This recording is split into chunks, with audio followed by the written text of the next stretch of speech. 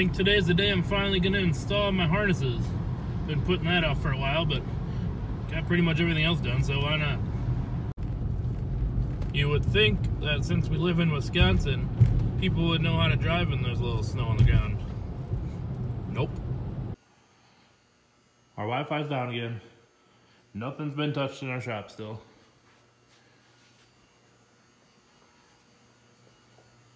Parking lot has not been plowed. Shit is still everywhere. What is a landlord for if he doesn't do anything? Don't rent from this guy. And if you do, just be prepared for him to not do anything for you.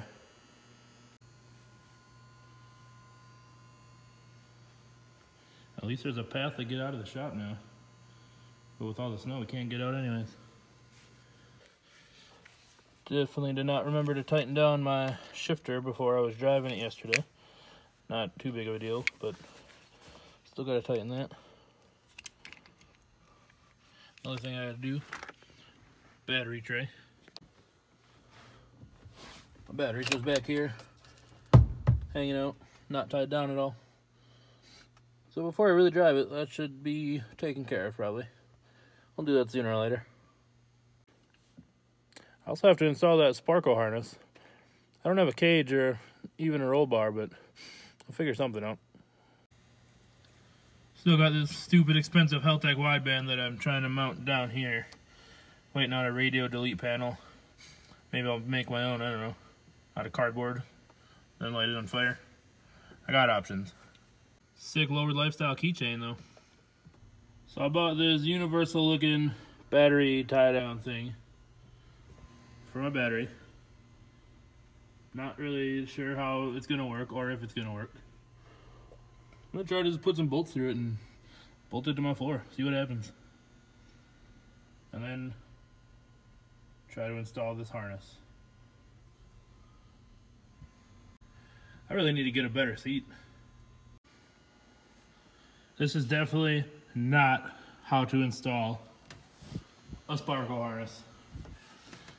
You should have some sort of roll bar, ideally a whole cage, I guess, to wrap the harness around, which I don't have yet. But I don't really have a good working seat belt either, so, you know, fuck it. We're doing it. So it's not that pretty, but it's not really that ugly either. Put the anchor bolts through my floor, and I just have the clip-on style harness, so it clips right on there. Easy enough. Looks good. One down, 4 to go. Pretty hard to film some of this with just my phone here. I should get a better camera. I should get a GoPro or something. A better one. I have a shitty one. But I drilled another hole.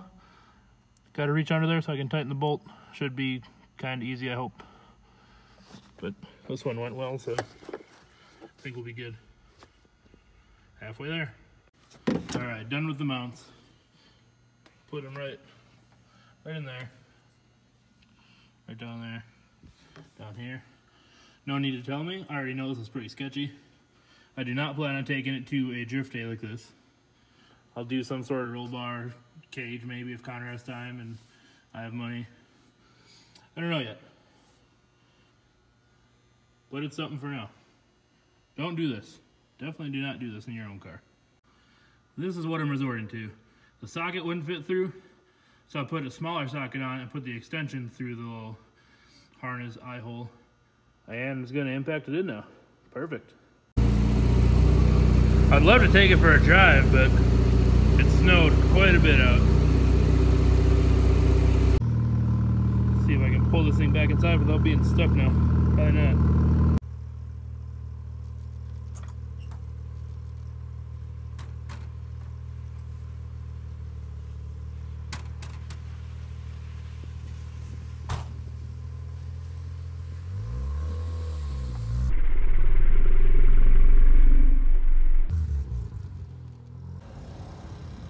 Trying to get Connor to some of these Blitz 03s.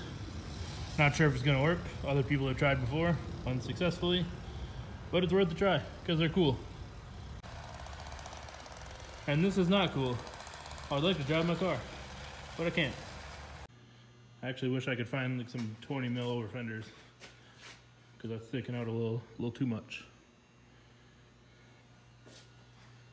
Back looks good.